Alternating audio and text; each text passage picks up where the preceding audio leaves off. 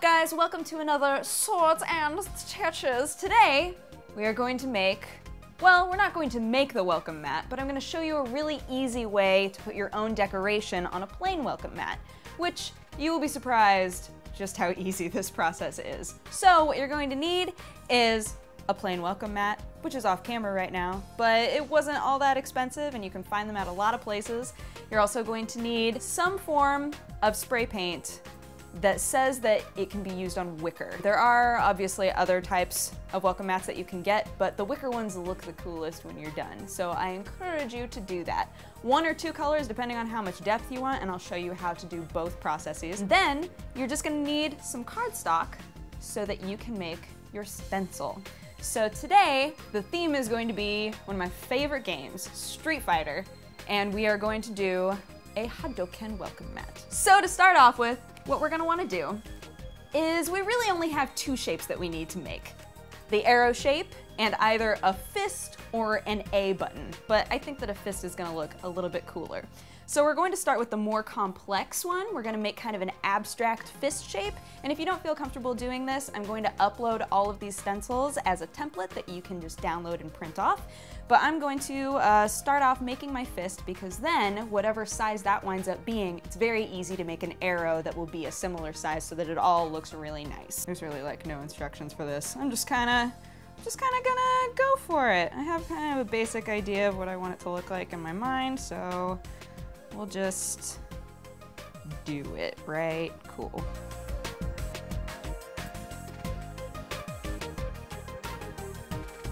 All right, so it took a couple tries, but I think I settled on a design that I kind of like. It doesn't matter if your lines are a little bit squiggly because you can just cut it out. You know, it's not gonna show up on the final product because it's a stencil, so it's no big. So from here, we're going to try to make an arrow that is approximately the same size as this. It doesn't, you know, need to be exactly, but it needs to have the same visual weight as the fist so that they all look kind of uniform. So I'm gonna grab another piece, and arrows are really nice because they're all just straight lines.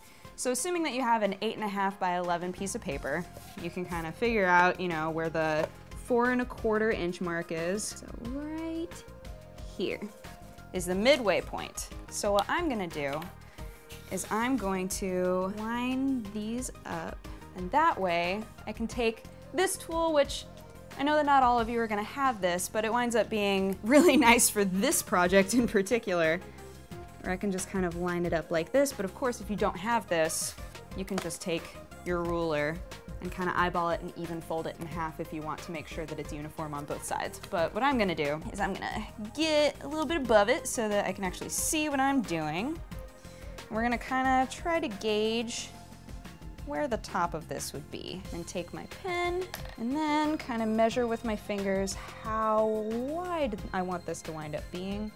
So we'll say I want it to be about that wide. Then what's cool is I can just pull this away and then kind of, again, eyeball it because it doesn't matter if these lines are on the final product. And do that. And there we have the top part. And from there, it's just lines, making sure that you know, it comes in the same amount on either side, and then you wind up with a pretty cool arrow. So we have our 2 basic shapes. We have the fist and we have the arrow. We're gonna cut those out. I'm gonna use an X-Acto knife. You can use scissors, it's just a little bit harder. And then with the cutout of this arrow, we can make the other 2 arrows that we're going to wind up needing.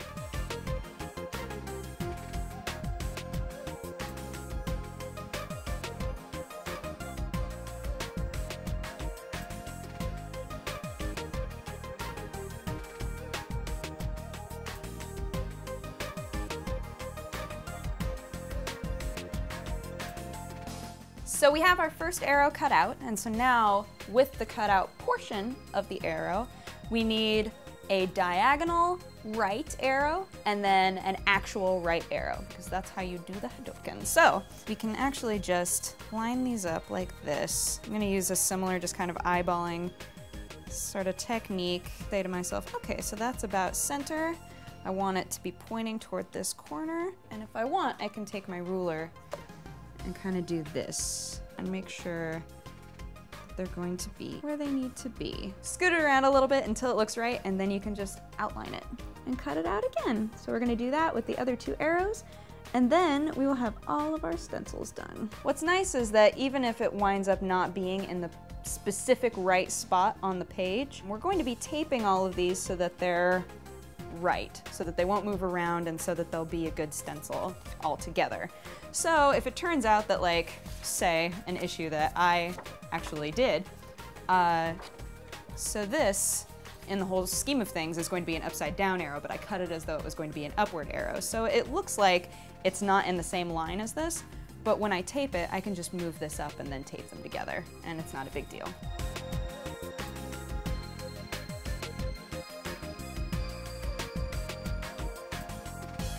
We have all of our stencils cut out, so now the next part of the process is making sure that we can get them all on here, but evenly spaced, which can be kind of hard sometimes. So, got all these, you can just kind of eyeball it, and of course, you can cut off anything that you need to make sure that it all fits on there and it's all gonna look super awesome, because that is the point, obviously. Sometimes, I have to like stand up and look at it from afar. Whatever you gotta do to make sure that it's fairly evenly spaced. P.S. If you do this inside like I'm doing it right now, you're gonna get wicker everywhere. It's just, it's part of the process. It's not a big deal. Okay, so now that they're all in place, you can use whatever tape you have on hand. I always have lots of just blue tape hanging around. So we're gonna tape these, and obviously don't cover any of the cutout parts, but it can go wherever it needs to go to make sure that it's all gonna stay put. So let's do this. Make sure you don't use all of your tape, because you're eventually going to need to also tape this down to the mat, most likely. If it seems like it's flipping out and getting everywhere, then that's probably gonna be the case. Okay, this one's a little bit tricky because it's right up against where the opening is. So what I'm gonna do is I'm just gonna tape above and below it, because I don't wanna mess with that. And there we go. There's our stencil. It looks crazy sauce, but it's gonna work. So now we're just gonna move to a well-ventilated area, or outside, which is my preference, and spray paint this down. And I'll show you, again, like I said, how to do it with 1 color or how to do it with 2. Some people think that the 2-tone looks really cool, but if you're the sort of minimal person like I am, I like just 1 clean color. So we'll see how both possibilities look. All right, we're ready. So I have some tape so that I can keep it in the right spot. So I'm gonna do that just really quick. Just gonna tape down the sides like this. And it feels like it's gonna be kind of wiggly, but just taping it down in a couple small spots will actually help a lot. So now, got our indoor-outdoor spray paint. Specifically says on it that wicker works. Pinch and pull. Oh good, I was worried that that wasn't going to turn out for me.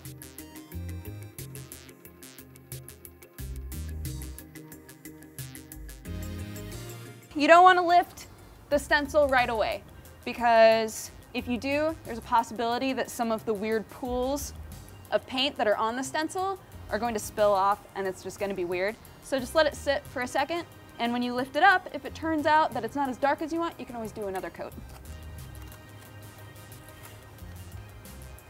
Yeah! So there's our first one. Our first Hadouken mat. Now that we've done this one, we can do one that has 2 colors, and those sometimes are pretty fun. So now we're gonna do 2 colors, and whatever color you want to be kind of the shadow of the top color, make sure to do that one first. I've done it in reverse before. It still looks fine, but not the way that I had intended. So our first layer is gonna be white. So you're gonna do the same thing that you did before. When you have really small details like this in the fist, make sure that you're spraying from a little bit of a distance, just because otherwise sometimes the paint can settle underneath where the paper is and your details would be a little bit muddy. Okay, so it's very faint. It's definitely a different color. Next time I probably would use kind of a slate gray or something like that, something that has a little bit more body to it, but this is definitely gonna do what we need it to do. So the way that we're going to make it so that it has kind of a shadowy effect is we're going to take it and just shift the stencil a little bit this way. Now I know that it's hard to see, but you want it to be so that there's a little bit of this normal color and mostly the color that you did the first round of. It's gonna give it kind of a graffiti look, which I like. So then you just use your original tape, just tape it back down in place. Sometimes with the smaller details on something, the stencil can start to warp. If you need to take a little bit of tape and make sure that it's pat down in place, go ahead and do that, no biggie.